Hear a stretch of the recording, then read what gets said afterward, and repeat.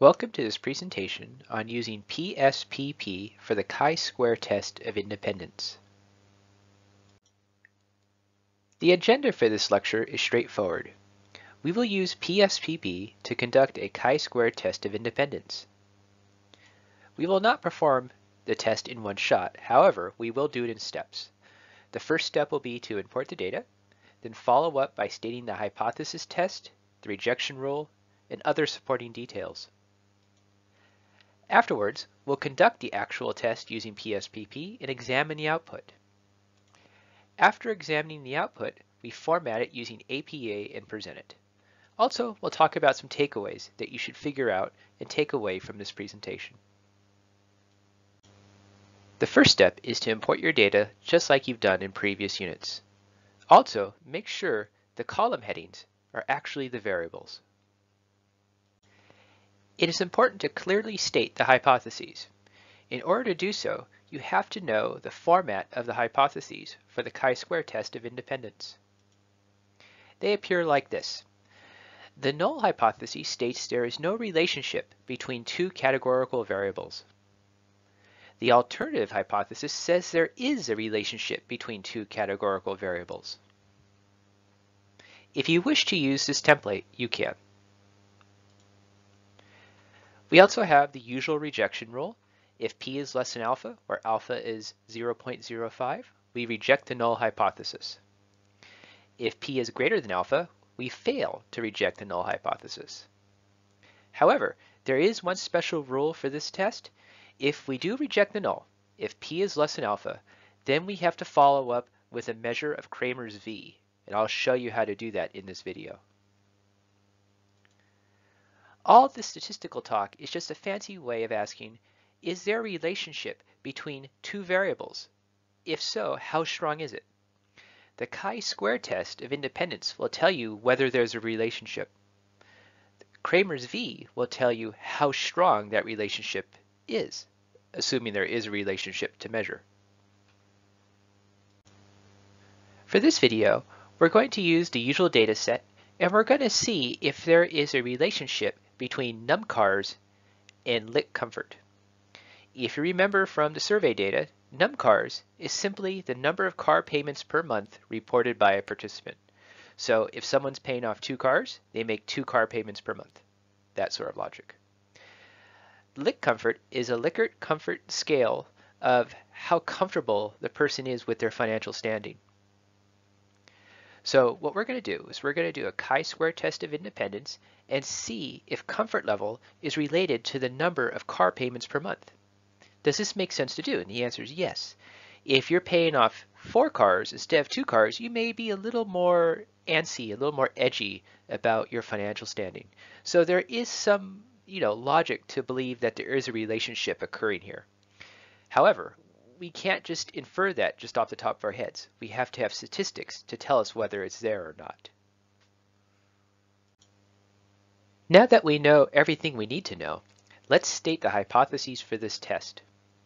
From the previous slide, we realized there are 2 categorical variables, numCars and lit comfort.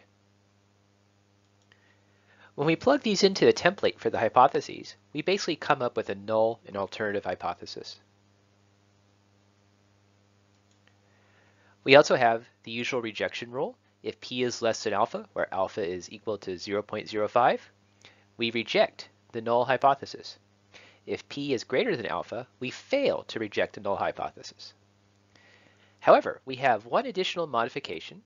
If we do reject the null, if p is less than alpha, we have to follow up with a measurement of Kramer's v. Remember, Kramer's v will tell us how strong the relationship is if we reject the null hypothesis. So what are we really asking? Well, what we're asking is this. Is there a relationship between numCars and lit comfort? If so, how strong is that relationship? You have to be careful when conducting this test in PSPP because PSPP does not call the test the chi-square test of independence. Instead, it calls it crosstabs because a long time ago, everything was called cross-tabulation, which you probably heard about, and all the tests that were somehow related to crosstabs were lumped together into one tag called crosstabs. Unfortunately, the test we're using is also lumped into that category. So don't be surprised to see that. So anyways, despite a little bit of history, in order to begin the analysis, click on Analyze, Descriptive Statistics, and Crosstabs. Once you click on it, a dialog box will appear. After clicking the window, you will get the Crosstabs box. The Crosstabs box is actually PSPP's way of saying chi-squared test. So what you have to do is place numcars and lit comfort into the rows and columns as you see here. After you do that, click the Statistics button and turn on chi-square and phi. Phi is a little deceptive. It's actually Kramer's V. We'll find out a little more about that later. Some older statisticians call Kramer's V by the Greek letter phi, hence the word phi. However, once you work through all three steps, click Continue and continue on. You are now ready to conduct the analysis. Click OK to run the test. PSPP will give you a lot of output for this test. It's a little confusing at first, but it's not so bad once you see the pieces for what they are. The very first piece is N, the total number of cases. The only important piece of information you really need from this first box is N. The second box, or matrix, is actually the contingency table that you've read about in your required reading. The format is a little weird, so I'm going to go over one cell with you so you get the general idea. The computer tells you what to expect right here in each cell. The first number is the count. So for people who reported no car payments but a comfort scale of 1, there was 45 of them. The second number, I'll highlight in green, indicates the percentage of these people of how much they represent in that row. So in this case, the number is telling you that 100% of people with no car payments appeared in this column. If you look, there's no one here, or here, or here. So in this row, all 45 represent 100% of the people who are in this row. The next number is the column percentage. It's the same interpretation, but for a column. If you notice, all 45 people here represent the entire column. Therefore, they represent 100% of the column. And last but not least, and it's an important number to know, is these 45 people represent 30% of the overall total. That's how you read each cell, and that's how you can read the contingency table.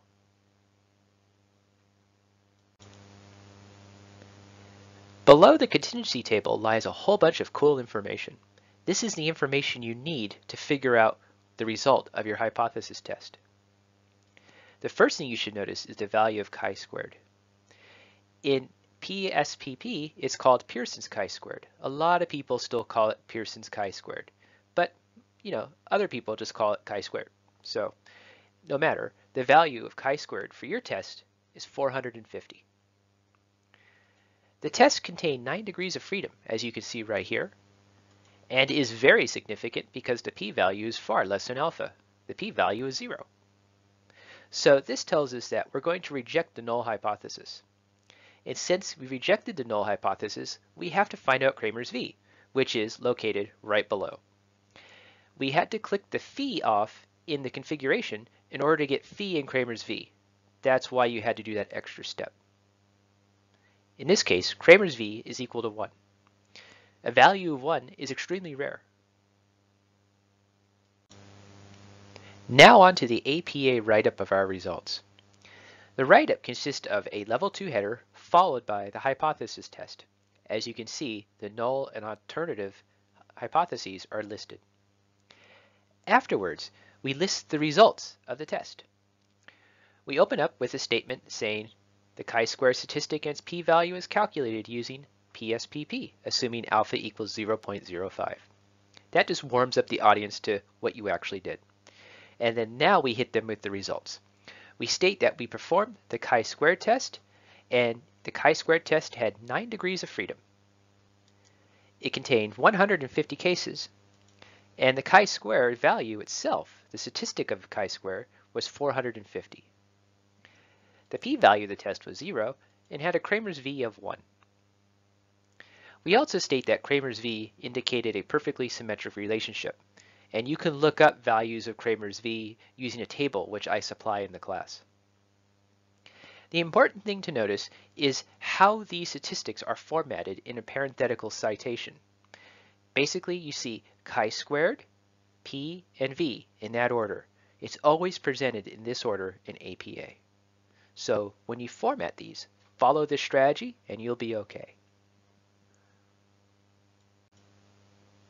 It is important to realize PSPP can conduct this test for you. It's difficult to manually calculate, but a computer can knock it out in no time flat, and that will make your life much easier. Also remember, PSPP does not call this test by its real name. Instead, it calls it by crosstabs. Also, if you obtain a significant result, you also have to attain Kramer's v, and that's hidden under the phi option we checked off earlier. The example we had was significant. It was very significant and very strong. However, the handout in the class will show you how to write up insignificant and significant chi-square test. It also contains a table of Kramer's v, which you should really review. And last but not least, this isn't tough.